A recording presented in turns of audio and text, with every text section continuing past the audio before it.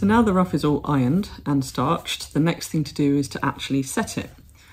A lot of people get hung up on working this out mathematically, and I am not somebody with a particularly mathematical mind, and I'm not convinced that Elizabethan laundresses worked things out mathematically either. I think they were just very practiced and very skilled. I'm reasonably practiced and reasonably skilled, but with more practice, it gets easier. So the first thing you need to do is find the centre of the ruff.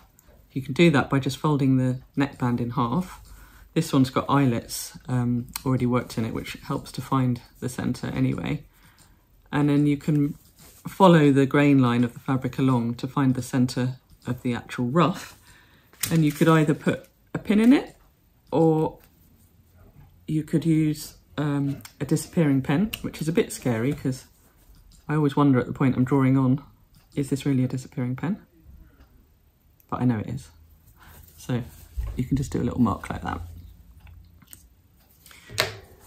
Now, the thing that Elizabethan laundresses had, and we also have, are fingers that you can use to measure. This is a big 1590 style ruff, which means it's going to have very big sets. So I'm going to use all 4 fingers as a guide for the size of the sets. So I'm going to put my fingers in down to the knuckles, and then I'm going to put a pin there. By the way, I don't normally wear nail varnish. I went to a party the other day and it's quite chipped, so don't look at that. Right, so that's the first set. Then I'm going to put 4 fingers in again, and I'm positioning the pin, see if I can show you this, the pin that I put in, I'm going to position in the middle of my 4 fingers. I have to do some twisting and turning now. Put another pin in.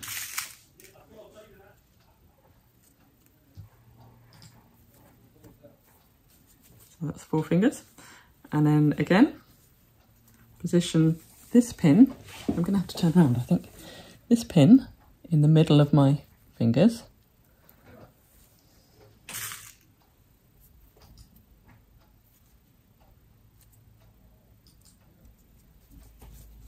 You can see how it's starting to form the sets, and all I have to do is keep doing the same thing.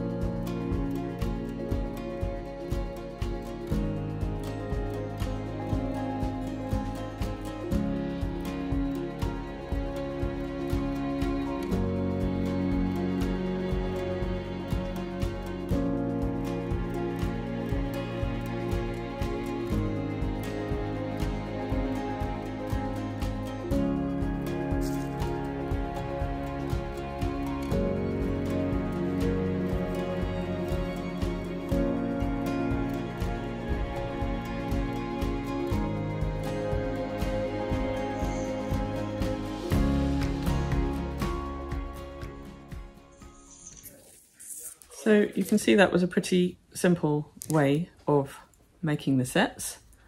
And just to complete the ruff, we need to set the starch in the figure of 8 sets, which I'll show you in a minute. But just to say, this method works. Obviously you can use fewer fingers to make smaller sets. So this is a ruff that's a slightly smaller, has a slightly smaller depth anyway.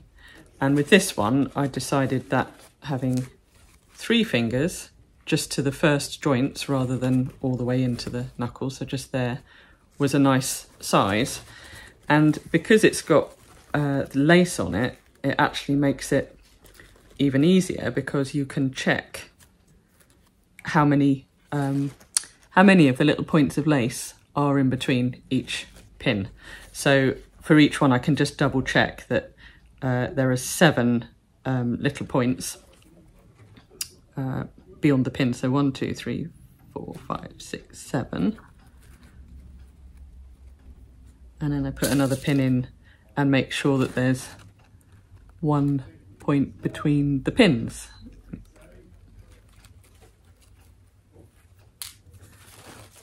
So that one will always be very regular because you've got the lace to help you as a guide.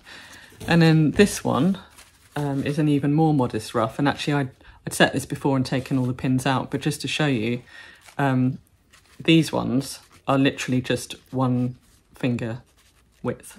So that's pretty easy. Obviously you could do a tiny one with a little finger.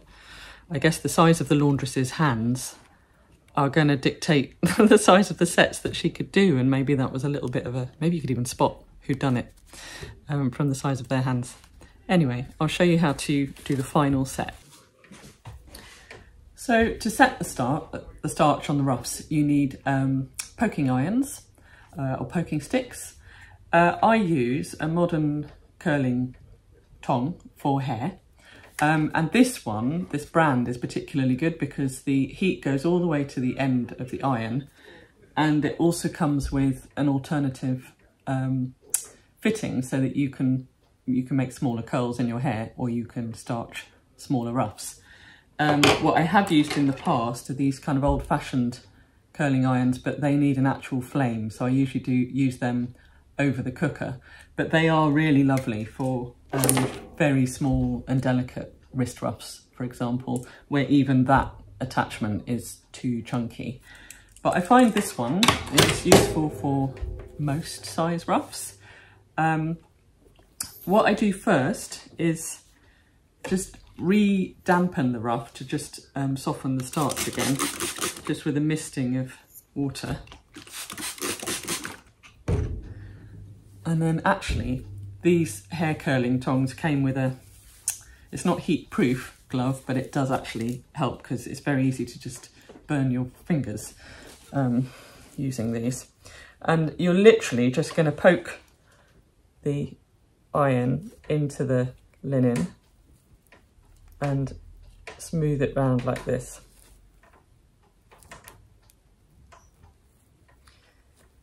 And it just needs, I don't know, 5 to 10 seconds maybe on each set, just to dry out that water and reset the starch. I'll reposition the camera so you can see.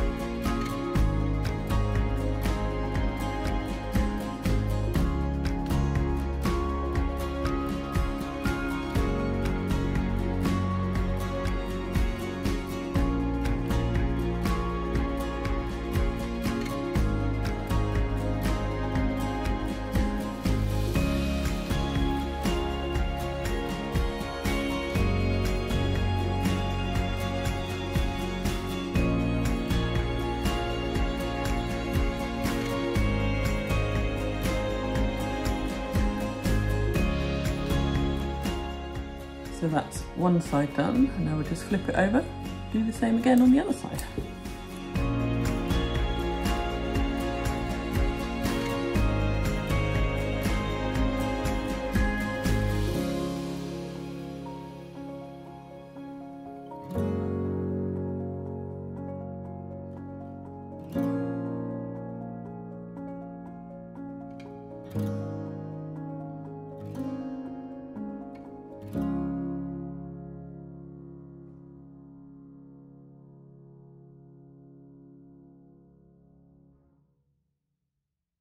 So that's it, the whole thing.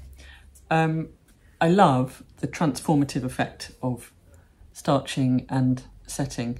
And my message to you is, remember that ruffs are just a length of gathered linen, and they're transformed by the laundress, aka me and you, using our skills to iron and set and and arrange the ruffs in a beautiful fashion.